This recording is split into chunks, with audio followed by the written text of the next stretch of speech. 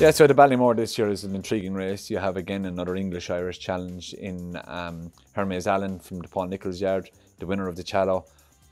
Challow winners have terrible record at the festival, so that's a question mark. This guy might be a little bit different. I don't think ground is an issue for him. I think he'll handle any ground. He's point-to-pointed. He's loads of experience, so he slots right in there at the top of the market. Then you have the Mullins battalion of Impera Passe, Gaelic Warrior, and a host of other ones.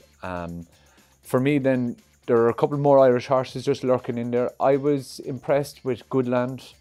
He went from a maiden to a grade 1. It's not that easy to do. He showed loads of attributes that you need for Cheltenham. So he travelled really well and he stayed out the race really well, which I was impressed by. It's hard now to say that we're such a small yard in Ireland that have two real top chances of winning two of the real big races over there. But you know, Barry Conlon has done a marvellous job with his horses, and he's got two live chances going over there in Goodland and Marine National.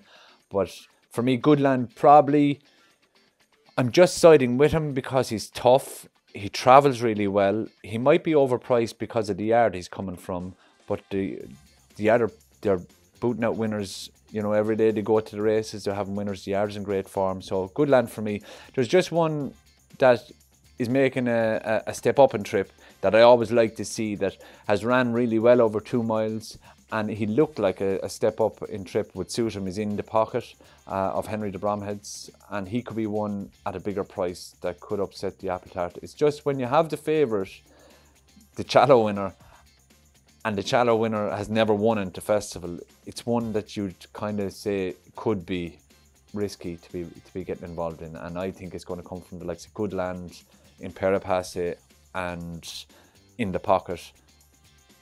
I'm just siding with Goodland.